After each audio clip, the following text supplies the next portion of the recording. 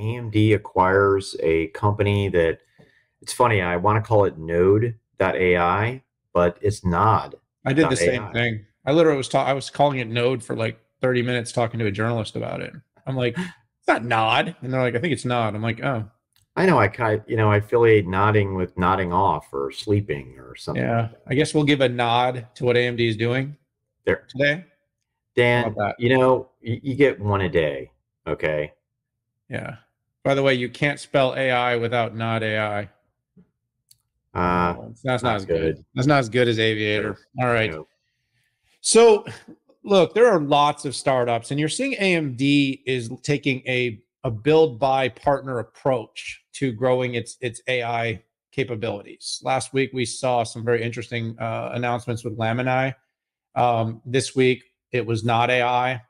Not a it was they're not a household name.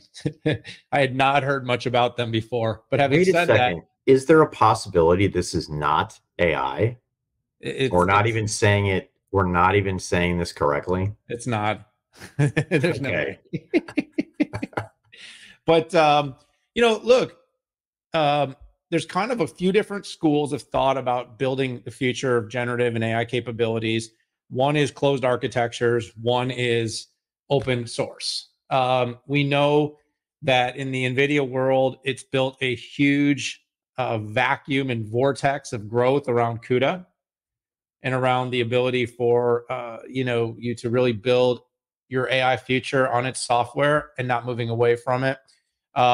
For AMD with ROCm, with its whole approach, it's the x86 of the future, which is going to be all about open source. So I think the company is continuing to make investments here and wants to show through both partnerships and building, and then of course its strategy that it's wants to have a more complete offering. It wants to be able to compete. We've seen that it takes some time, and so I think that's what you really got here. This is an augmentation of their capabilities. It's a company that has made their Shark is their sort of well-known platform. It's all open source. They are all about optimization of model, and they've not only been optimizing for AMD, but they've been optimizing historically for others, like including Intel. This is a company that kind of went from hardware and actually over time grew into this particular space of software optimization. As far as I see it, Pat, there's kind of this whole continuum for companies like AMD where it's first you're going to make the hardware so you know what they're doing with MI and their series. Second of all, you have to make software. Well, there's a lot of open source AI software. We hear like companies like Meta is very focused on open source. That's why they've been all about PyTorch and in building their future and Palm and or that's Google Llama. But what AMD needs to do is make sure that LLMs and these different foundational models run better on AMD than on anything else.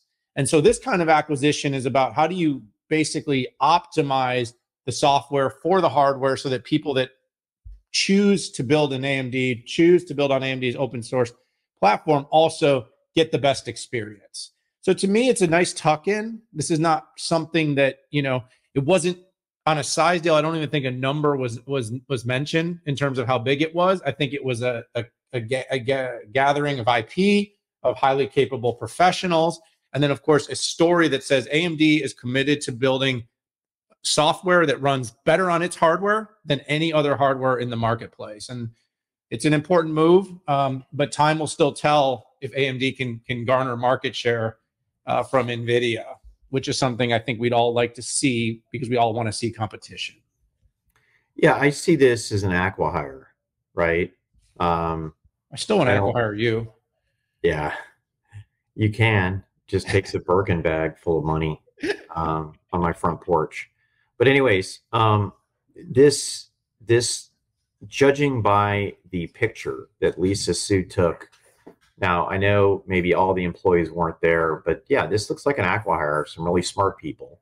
And it's very focused, right? There's essentially three different ways to do AI, machine learning.